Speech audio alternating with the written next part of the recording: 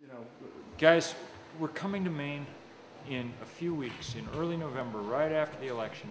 We're coming here because we're trying to spark a movement around this country to finally take on the whole fossil fuel industry. It's definitely the most epic undertaking that 350.org's done, and I think it's really going to be one of those catalyzing moments for the movement for some kind of workable planet. We need you there that night, and then we need you working hard to build the movement that's going to grow out of it. Thanks.